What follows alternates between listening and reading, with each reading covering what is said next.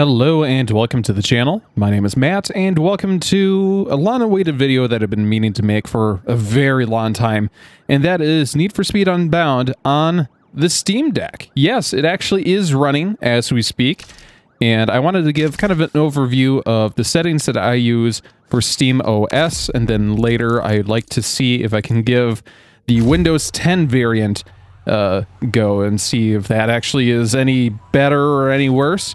But here we are in World.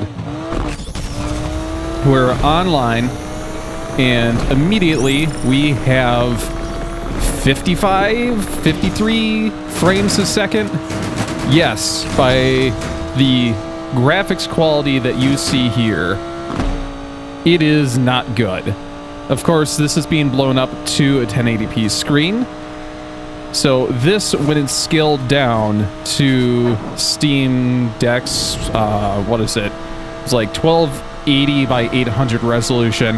Honestly, doesn't look too bad. Yes, you can see a little bit of the artifacts, but like the frame rate is still pretty good. As you guys know, I need to have a high frame rate, especially for racing games.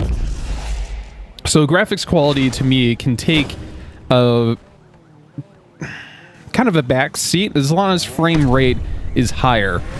And yeah, as you can tell, there's some things that are missing.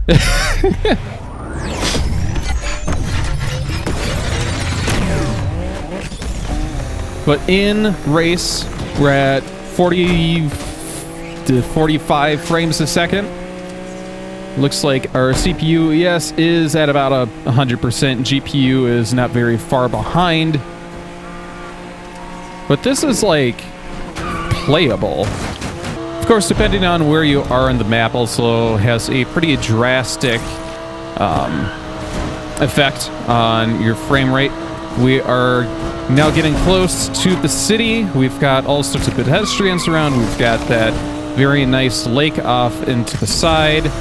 And we are now in the high 20s, low 30s, peaking up into the higher 30s, but I mean, yeah, it's not great. Oh, that is a bad spike. So we take a look at our settings. So motion blur is off. Screen resolution is actually lower than the 1280 by 800. No vertical sync.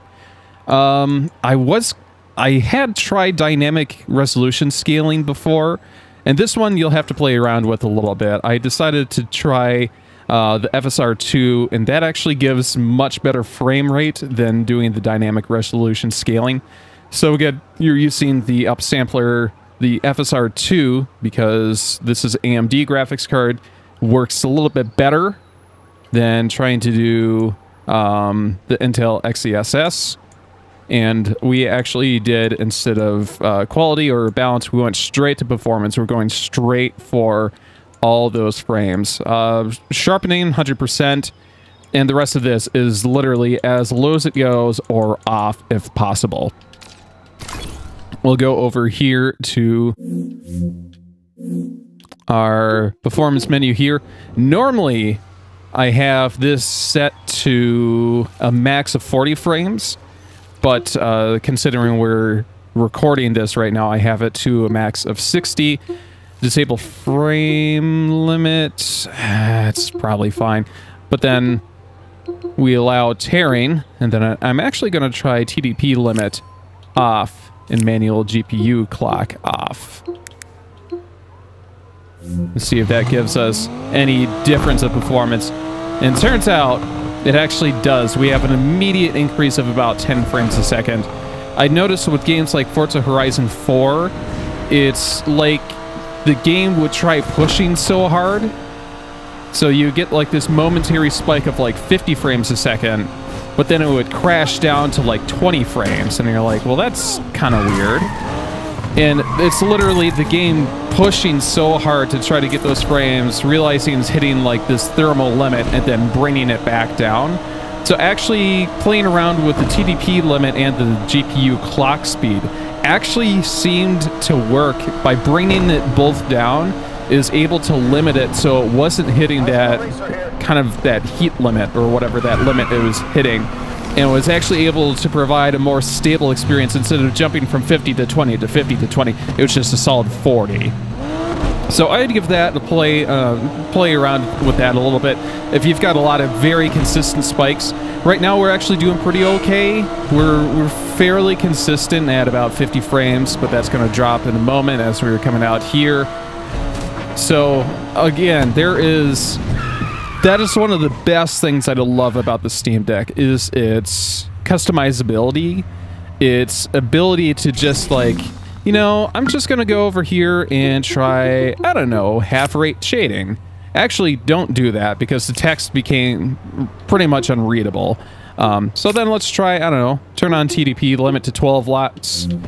What kind of effect does that have? We're actually getting a little bit higher frame, so I think that's because we're getting outside of the city.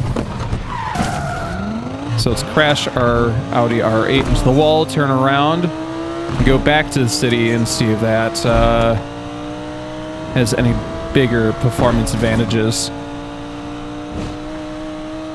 So far about the same. Maybe, yeah, a little bit lower actually.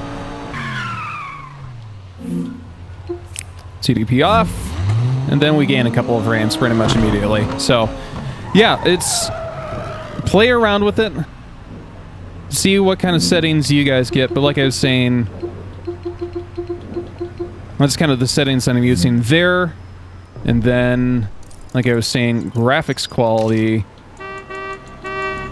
pretty much everything load off with AMD FSR2 on performance. And here we are in the Windows side of things. Unfortunately, we don't have the same performance overlay that we do with SteamOS, so we've just got the frame rate counter up in the corner.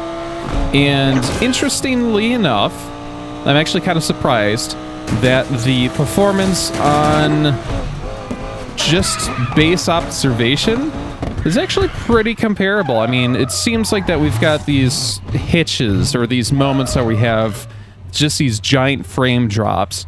But I do want to confirm settings-wise that I am trying our best to compare apples to apples here. It's not exactly the same. Again, if I'm in full screen mode or if in borderless window mode, I'm not going to get the FPS counter there. So can't really affect screen resolution here. We are running 1280 by 800 on the base resolution in the background. So then again, vertical sync is off. We're going back to FSR2 for ump sampler, and we're running performance versus quality or balanced. Sharpening is at 100%, and once again, everything else is low or off. And again, we do not have the TDP or the frame rate limiter from the SteamOS kind of performance overlay, unfortunately. So far, I'm actually thinking if you're comparing SteamOS to this, it appears that the Windows version has a lot less artifacts and has a little bit more of a clearer image, but that is at the detrimental cost of frame rate. I want to guess on the order of 10% lower frames than we are with SteamOS. And then, like you're seeing there, we've got these just absolutely staggering moments where we're losing, like, I don't know, like an entire second or two of frames, or just the screen freezes, and we're just kind of sitting there left to our own devices to go, okay, are we still racing? Did the game crash? Are we still good? To be fair, if we were running something like, for instance, one of the other Windows handhelds, I'm trying to remember offhand. It's been a while since we've discussed what those Windows handhelds are. I believe the Legion Go, and then there was... it's on the tip of my tongue. There's a couple other ones out there. Those, I get the feeling that you'd definitely be able to get better performance out of than with the Steam Deck.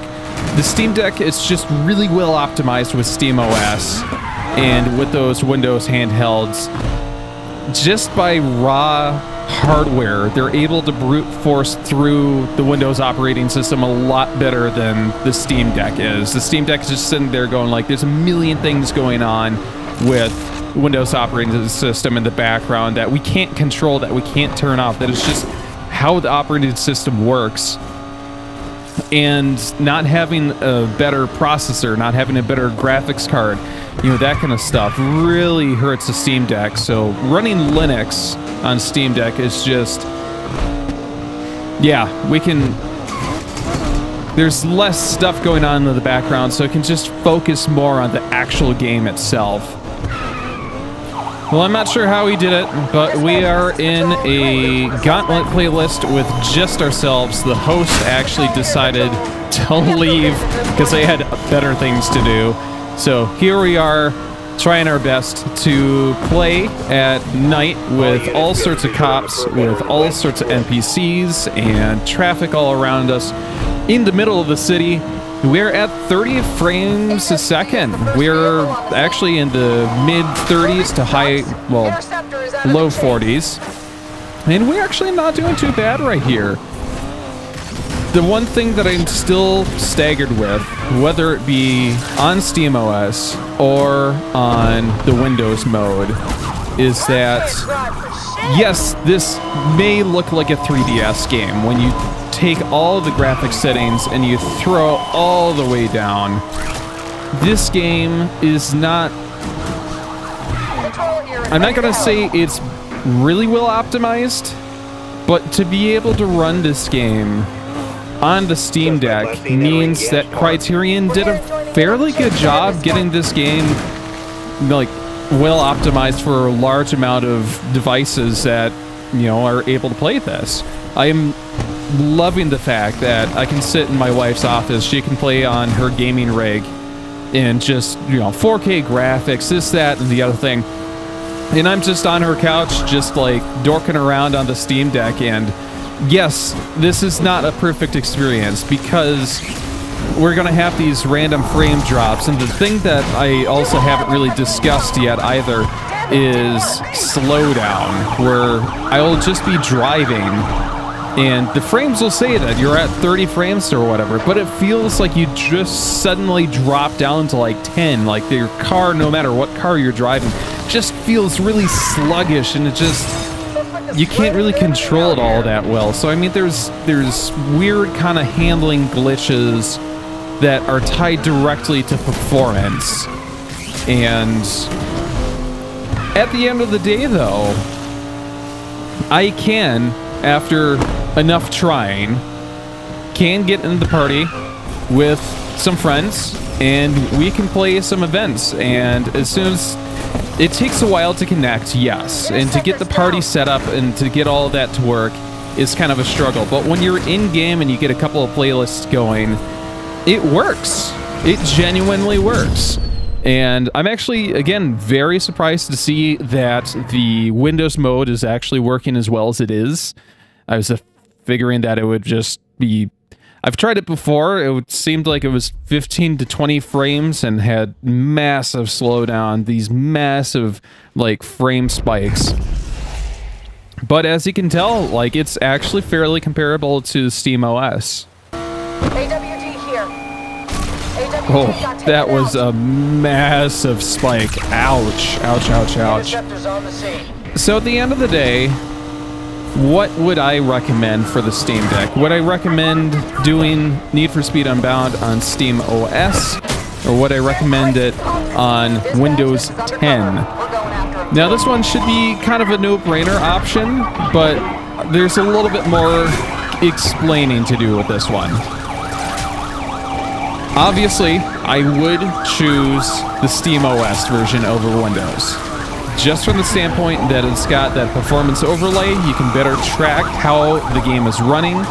You have many additional options of being able to adjust the TDP and the manual GPU clock speed. So if you want to play around with that, you have those options, especially with when you're not connected to a monitor. You can throw it down to frame rate cap of 40 frames, and that is, to me, that is the sweet spot with this game. This 40 frames seems like the perfect place with all the graphics and all the settings and all that going on.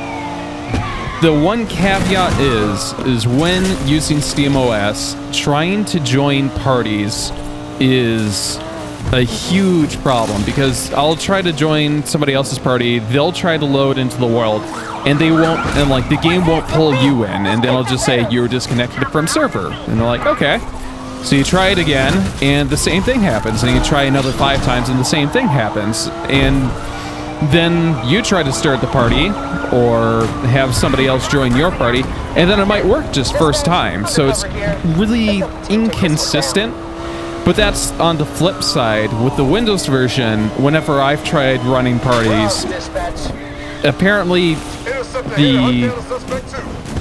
I don't know if the Unbound server just sees that this is just another Windows device and doesn't have an issue. It's just like, oh, you're just running Windows? Not a problem. And it just loads in like there's no issue. When it's running the SteamOS, it like sees that's a Linux device and it's like, I don't know. I don't know about that one.